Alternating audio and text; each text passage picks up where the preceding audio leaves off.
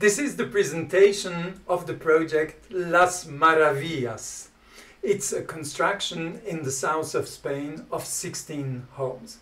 You see, I have an agenda, I have a SWOT, I have a budget, and I have a timeline of the project, and we will discuss and we will make decisions. If now I tell you that all those slides were generated by AIs, would you believe me?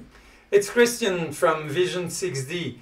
For me, it's a pleasure to share with you some of my knowledge, to level up your skills, and I train and consult for companies. This presentation happens at the beginning of the project. We meet with the board of directors, which have to make several decisions. First of all, to approve the project. Second, it's to name the project manager. And third, to agree on buying the land. So what interests you is really how I created all this.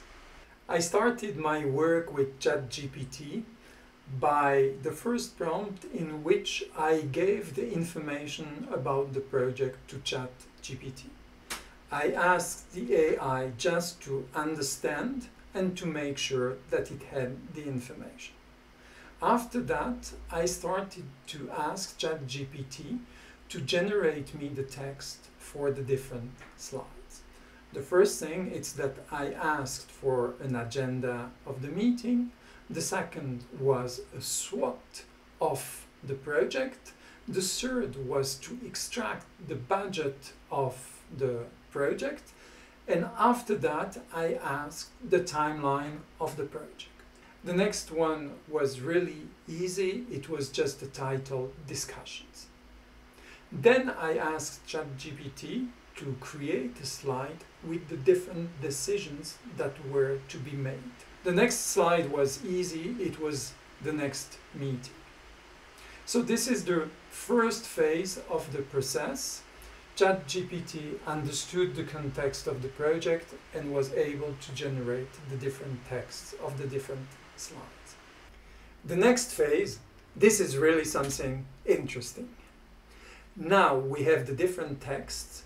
So what I asked from ChatGPT was to generate the code that I could insert into PowerPoint, which is in Visual Basic.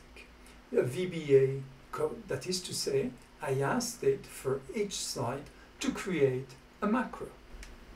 ChatGPT created a single macro for my 8 slides.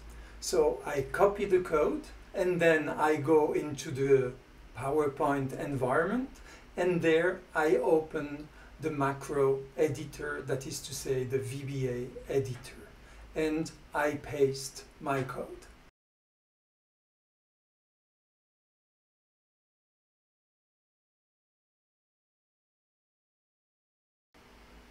To launch the program, I go on the small button and you see that now it is executing. We are already done. We went in the white space and now I'm going to show you the result. For this, I use the PowerPoint file which I open. The content is exactly the slides we have prepared, but you see that they aren't in any way formatted. This is absolutely normal because we executed just to get the text. So you see the different texts and tables that are now represented.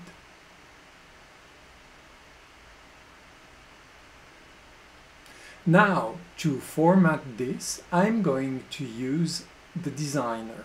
The designer itself is also an AI that is directly integrated into PowerPoint. So I select the slide and then I select one of the design. And here I'm doing the one of the agenda. Now, for the tables, I select the one proposed and you will see that it's quick and easy to find some design that matches what you want to represent. This is really a convenient way to style your presentation.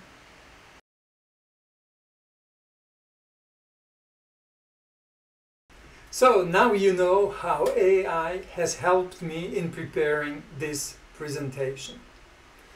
You will have to do several attempts. It's not always the first time that it works.